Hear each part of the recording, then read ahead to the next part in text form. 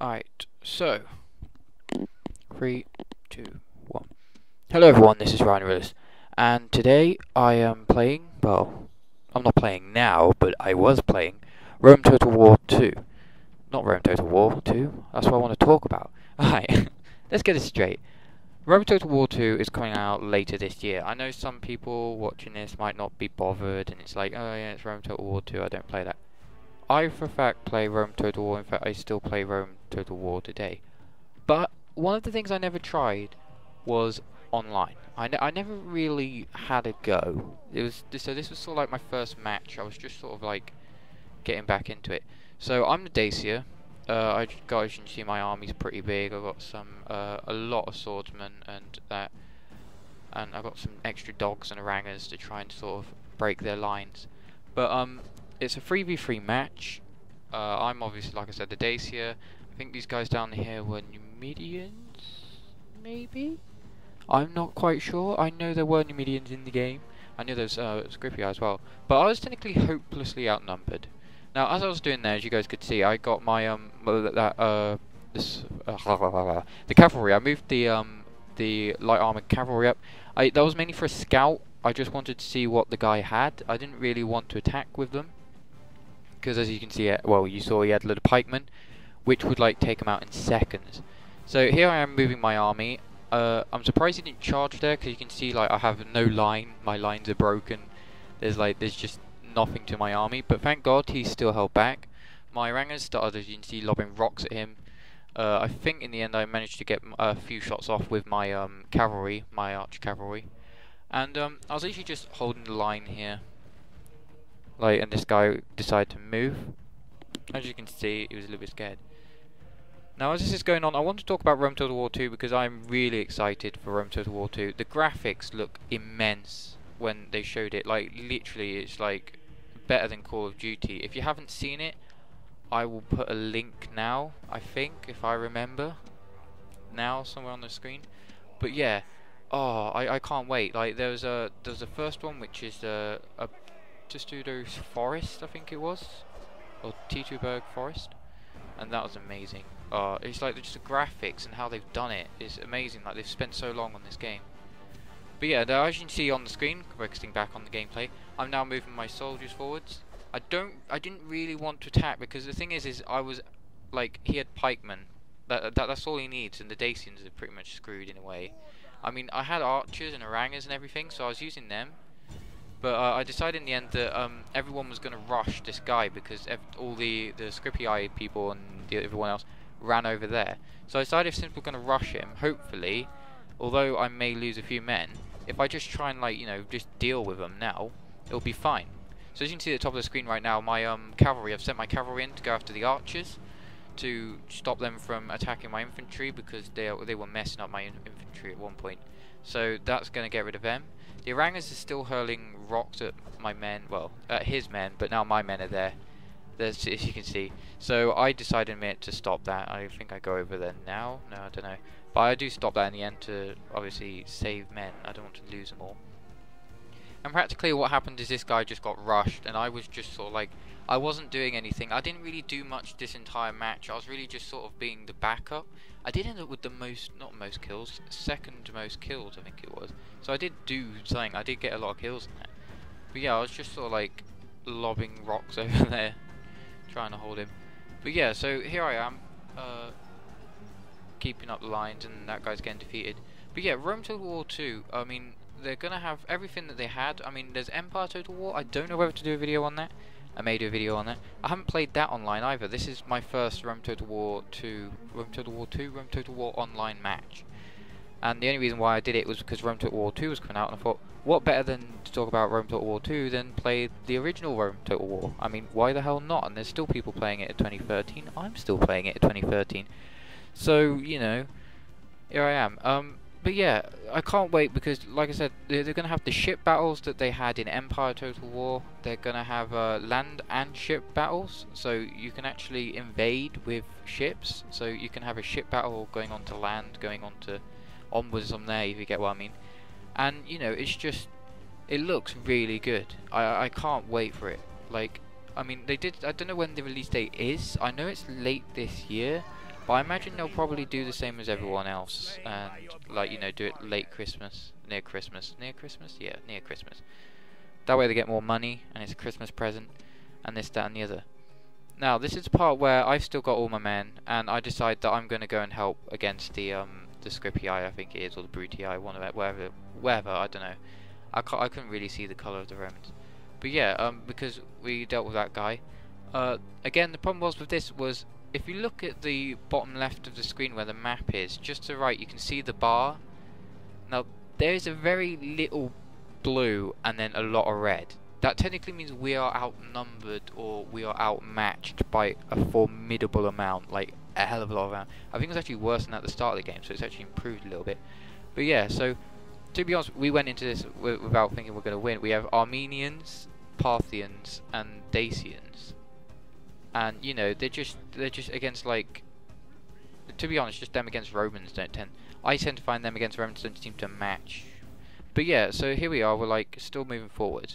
I decided to try and make a line, you know, moving forwards again. Again, just strolling. I don't want to tire out my men, because I wanted at the end, if there was any scraps that we need to clean up, I wanted my soldiers to be ready to clean up that scrap, because obviously the last thing we want is to get right to the end of the battle, all my horsemen have run away, and there's a guy with horse archers just running around, and he eventually wins the game by shooting at me while running away, if you get what I mean. So I decided I wanted to save my men as much as possible. I was communicating with the guys during this. We were talking. Well, when I say talking, typing, we were like planning routes around and that, and we were planning who was going to attack who. At one point, there's like us attacking the archers. Like, we all did a combined attack on the archers with our men. I think they had elephants as well on the enemy team, which you don't actually really get to see till the very end. But they did get quite a few kills. That guy died. What's funny is I think I get a general with a with an Oranger on this, actually. Keep an eye out for that. I remember my Oranger lobbed a rock and I was like, oh my god, that'd be so funny, because I was aiming for the generals as well, because I like to, like, obviously get the general, you know, shock. If you kill their general, they're going to be like, oh wait, one sec, our chemistry, what about chemistry, happiness, whatever, is going to go down. You know, we're not going to fight if our general's dead. Run away in fear. So here I am, look, again, still my army's sort of, well, that's my small part of the army. The rest of my army's fighting. I mean, my general is, like, still at the start. I didn't move my general or the dogs, I think it was. The general or dogs didn't move for, like, until, like, the very end when we were dealing with archers. Because, again, like I said, like, I don't want my general to be killed, because obviously that'll bring him down, and obviously I'm already at a disadvantage. The last thing I want is even more of a disadvantage. So so here we are. Look, we're still moving forwards, still very slowly crawling forwards. My Orangers are still blowing the crap out of them. I think the Orangers on this was a good choice. Originally I wasn't going to get Orangers, but then I thought, like, you know, well, at the start I didn't even look to see who it was. I just saw, like, 3 people with, like, tribal nations, and I wanted to use, like, the House of Julii, or, you know, like, Romans to, like, do Roman. But I felt really bad, like, if I just charged in there with, like, Triarii and all this, that and the other, and then everyone else had, like, little tribal teams. So I decided to be Dacians. I mean, they were just, you know, I just saw them. Look there, that was me. I think the guy types lol in a minute, actually. Yeah, so yeah, my Orangers actually got a general, amazingly. And these guys look, they're just getting slaughtered. I had archers lobbing over at them. I had the Orangers. In the end, I just looked at that big pile there and just said, Orangers, just lob as many rocks in the middle of there as you possibly can, because you're going to get, like, shitloads of kills if you just lob anything in there. So, yeah, then I decided to move forwards, as you can see. So, because I felt like bad that I wasn't really doing that much. I was obviously doing stuff. I mean, like, over there with the Numidians. It's just every now and then I briefly go over there and tell my men what to do. But then eventually I surrounded them. Obviously, like I said before, like, they're warband and that, and they're not very well trained. I tried to train them as much as possible, but I didn't have enough money. I mean, I could have just had, like, 5 gold people, but then, like, you know, it doesn't work like that. You need to have a range of, like, different, because, you know, you get certain money. If I went in there with 5 elite swordsmen with gold in it, when we come against like, I don't know, cavalry or archers, we're gonna be like screwed. We wouldn't even stand a chance. So it's always good to have a range, and like I said, just get something abnormal every now and then, like a Rangers. Try and like break their lines and everything. And to say this was my first match ever on this, like, well, first match online on this, it went pretty well. I mean, I could have gone a lot worse. I could have got humiliatedly defeated, but I was actually one of the people who came out at the end with, like, you know, without being destroyed. My team won and I lived through it all. So yeah, so we get like moving forward, as you can see, and then the guy came and helped me. The guy had the Parthian guy had their armoured horsemen, which are freaking tanks. It's unbelievable. And then the Armenian guy, I never really saw what he had, but I'm pretty sure I think he had a lot of armoured horse as well, but not like the Parthian one. It was just like heavy cavalry. I mean, the Parthian ones are just, they should just call them tanks. Like, literally, they're just bloody tanks. So, as you can see, we're still, we've managed to surround them, and we're dealing with them there, as you can see. I'm just checking up on my men, because some are retreating. I couldn't really do anything about that, because my general was, like, at the start. I mean, I could have tried, but then, again, like, the ones that are running away aren't my warband, because my warband, although they are terrible, like, at everything to do with fighting, when it comes to horsemen, they're literally just like, you know, they're just like spearmen, aren't they? That's pretty much what they are, and spearmen are just amazing against horsemen. But yeah, as you can see, my men are still alive. Here, as you can see now, these are all the archers. In a minute, yeah. So this is when we did a full-on attack on the archers, and I just literally got everyone, including my general, to go in. And my general smashes these guys. He just charges in, and all of them just run away. It is ridiculous. I mean, I don't know whether these guys like soften them up for them. I have no clue, because these guys seem to die straight away, because I think there's actually some not armored people, swordsmen there, which I didn't see before. But yeah, still, while that's happening, my men are down the middle, just keeping everything nice and cool. Because now this is the part where the battle was sort of kind of over. I mean, we all did our fair bit. I mean, what happened was the other two just sort of like held off the other army and then helped me with the Seleucid Empire. I remember what they are now, the Seleucid Empire. Helped me with the Seleucid Empire. Then when they were done, I came over, I split my forces in half. Half of them are dealing with these guys, and then the other half dealing with them guys. But yeah, here, look, they all run away as soon as my general unit gets there. And the dogs as well, let's not forget the dogs. But yeah, so as you can see, we're still like hanging around. The Numidian people, that's what I was gonna say. God, it took me ages to work that out then. Numidian people are still alive. The guy had heavy camel, I think it was. Yep, heavy camel. And he had them like dotted around a bit. Especially near the end, he had them on this hill, which is behind where the camera's looking now. It was like back over there, and it was just sort of just milling around. It was sort of, you know, time wasting. Like I said, like that's the reason why I wanted horsemen or something, so that if that did happen, I could just go over there and kick his ass. But yeah, so here's when our final battle, I guess. I was gonna like throw my men into the fight there, but it was already done. I didn't have to do anything. They're up there on the hill, as you can see. They're the camels that I was on about. They just sat there, like literally. In the end, I just got my Rangers to just open fire on them. I mean, I didn't kill many of them, but I think I killed a lot of people in the second group of the camel. So as you can see, it was all going really well. So this is the part here, as you can see in the top left of the screen. Everyone started saying good game. It's over because I think some of them were defeated. And if you look at the blue bar at the bottom, where my hour is now, yeah, it's much better. Well, not much, a little bit better. But you know, we're actually winning now. Even though we were severely outmatched, we're winning. So we kept pushing forwards a bit more. My men were sort of millowing around. Well, not those guys. Those guys were like just there.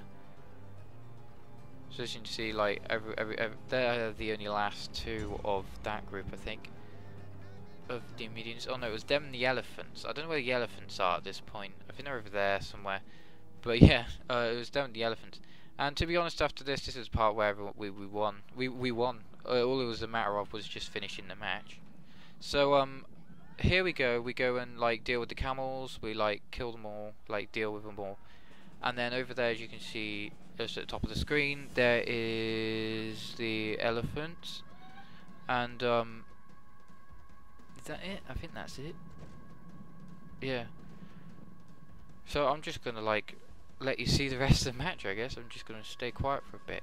Actually, no, I won't stay quiet. No, by the way, I don't know what happened this bit. I got a bit confused. But yeah, so Rome Total War 2, again, I can't wait to come out. I mean, I played the campaign. I hope the Grand Campaign, or whatever it is that they have on this Imperial campaign, is as good as the first one. Like, because the Imperial campaign on Rome Total Wars are amazing. I could show you my one. On my one, I have the Romans that have, like, taken over pretty much everything. But the only problem is I have bloody rebels appearing in my, like, bases and that, you know, my towns and cities. I can't deal with rioting on this game. Like, it is ridiculous how bad I am at rioting. It's like every 5 turns there'll be a riot going on somewhere, no matter how low the taxes are, how advanced the people are, how healthy they are, you know, just it just doesn't matter. They just get pissed off at me just for being Roman or something. So yeah, let's take a look now. So yeah, here's the elephants I was on about. These guys were just wallowing everywhere. Like I didn't know where they were. For half the match they were just hidden. But yeah, they bring them out here. And I'm not really that worried because, you know, I've got like an entire army like waiting to deal with them. And so is that other guy. Look, that other guy comes around. And it's just like, you know, it's just, there's no point in his elephants even being there. Look, they're all going to get owned.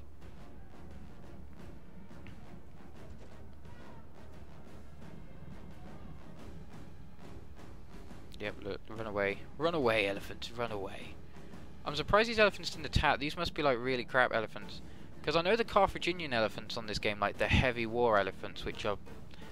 No, they are pretty much tanks as well. Those things, those armoured war elephants.